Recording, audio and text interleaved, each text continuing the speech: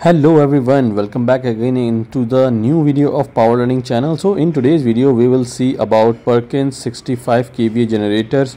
What are the part numbers of the filters and what are the other accessories in this generator. So my dear friends, welcome back.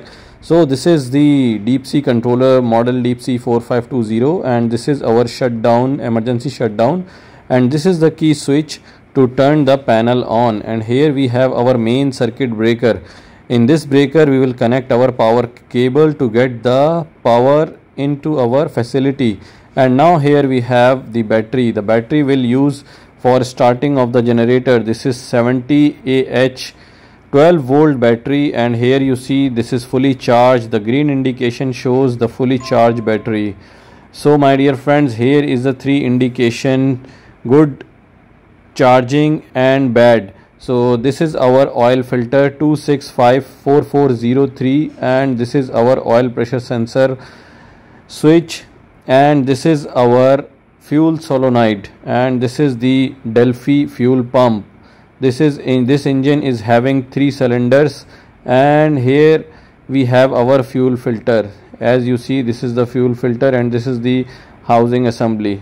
Okay, here we have our air filter, and as you see this is the part number 265100037. This is our air filter element which is using here. And now here we have two relays, one for fuel and one for our starter motor, with protected with fuse. This area is coupling area of engine and alternator. Here we have flywheel, and this is our engine oil cooler. This engine oil cooler will cool the engine oil. Okay, and these are the injector lines. Okay, these are injector lines which is going to injectors. And what else? Here we have fuel drain valve. Fuel drain valve, this is using for servicing. Here you can remove easily and you can drain the engine oil very easily. Okay, here we have our dipstick. As you see, this is the dipstick to check the engine oil level. Okay, this is oil pan, and this is cap for diesel filling. Okay, here we have our diesel lines.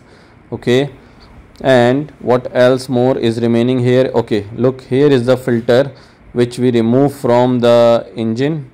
Okay, 446492. This is the fuel filter element.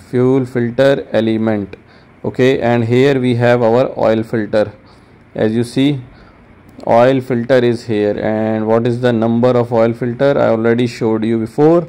So now we go other side of the engine and we see what we have on the other side of the engine. So here we have our Stamford alternator which is coupled with Perkins engine, and here we have a starter motor. This is the part number of starter motor T400 267 12 volt 2.6 kilowatt. This is our battery positive cable, and this is our fuel filter. Okay, fuel water separator. And here we have our lift pump. This lift pump is using for manual fuel lifting, and it is coupled with directly with the engine block. What else we have? This is our turbocharger.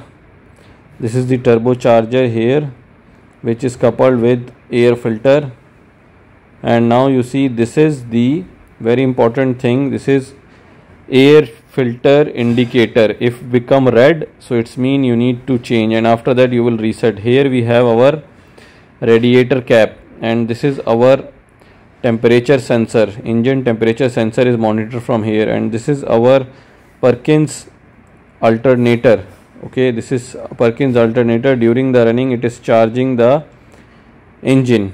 Okay, so here we have our breather pipe.